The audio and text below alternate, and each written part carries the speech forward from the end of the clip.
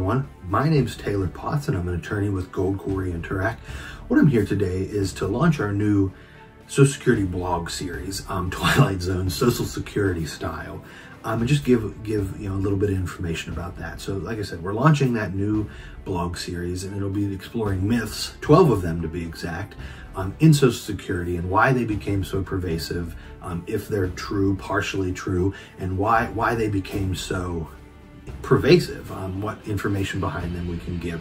So the first one we're going to look at here today is initial applications, why no one seems to win them. Looking at it, you see 70 to 80% of initial applications get denied, and that's across the board. There's very little bit by state, by benefit type, by year even, but it sits in that 70 to 80% range. And what we really see there is that's not impossible. It's not great odds, and that's why this myth has arisen. The reason behind that is twofold.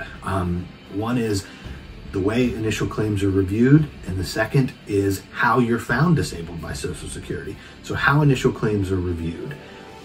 Social Security is under no requirement or no duty to reach out and get medical records on your behalf. You have to give them that information. They will go get medical records, but they only deal with what they're given. So if there's missed information, if facilities don't send complete records, if you tell them about Wheeling Hospital, but it was actually a doctor that just worked out of Wheeling Hospital might not send those records. I had that experience at WVU Medicine when I was in law school and treated down there. You're kind of everywhere.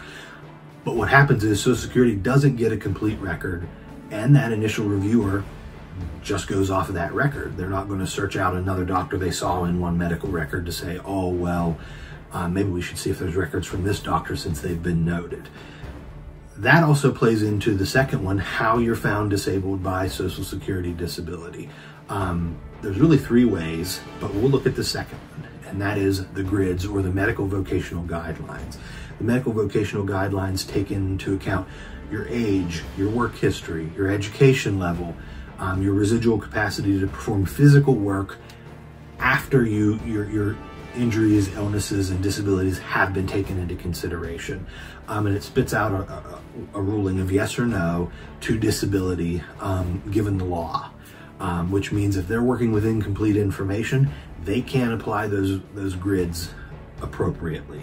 So you're not only losing out on the other ways they can find you disabled just by lack of information, but they're also unable to appropriately apply the grids, which really leads to a very surface level decision for Social Security disability benefits on initial applications in 70 to 80% plus of the cases. And that's why you're seeing this number, and that's why it feels like it's impossible to win these claims.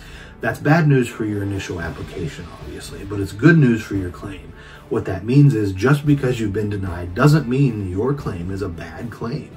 It may just simply mean that, hey, we need to go do some work on it. And that's where Khourey and Turak and myself can really come in. We're here to help you with your Social Security disability or other benefit claims. If you're considering applying, if you've been denied, please reach out to us. We're happy to give you any information we can. And then, if necessary and if you want to, represent you to help you get the claims and benefits you deserve.